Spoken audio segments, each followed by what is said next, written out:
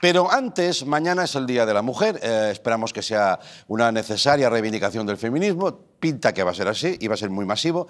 Para que conozca este tema, en casa le hemos contado un cuento a nuestra hija usando sus juguetes. Le cogió cariño a eso y lo hemos grabado. Es este.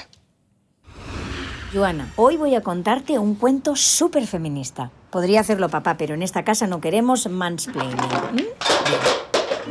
Érase una vez Blancanieves, una joven princesa que vivía con su madrastra malvada. A ver, malvada. Estaba sola y tenía que conciliar el trabajo con la educación de Blancanieves, o sea que bastante que no la dejaba todo el día delante del Candy Crush. Bueno, pues Blancanieves estaba enamorada de un príncipe.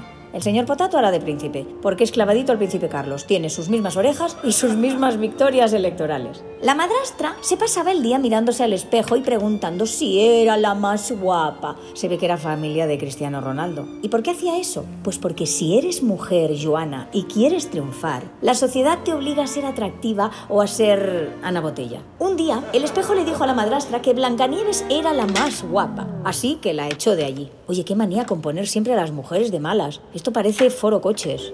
Mira, Joana, los tres cerditos. Ah, no, que son Herrera, Sostres y Jiménez Los Santos. Así que Blancanieves se coló en una casa donde vivían 7 enanitos mineros que todos los días iban a la mina cantando alegres melodías. ¿Por qué? Pues porque aunque medían la mitad que cualquier mujer, cobraban el doble. Esta debe ser de Paris Hilton, que no sale en ningún cuento, pero vive de él.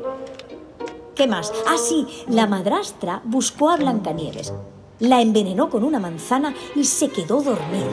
Luego vino el príncipe y para despertarla le hizo un Harvey Weinstein.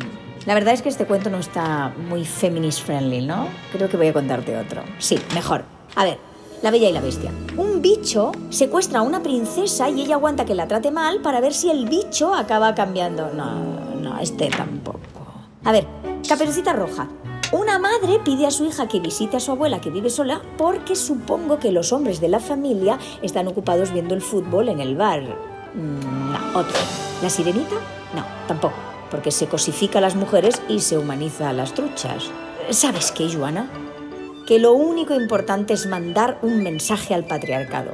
Colorín colorado, el cuento se os ha acabado. Ahora ve y cuéntaselo a tu padre, ¿qué falta le hace? Uy, qué bíceps, qué bueno que está. Ya le gustaría a él. ¡Hala! Joana, el próximo día te contaré el cuento de la pasarela Cibeles y la modelo con talla 40. Venga, a dormir.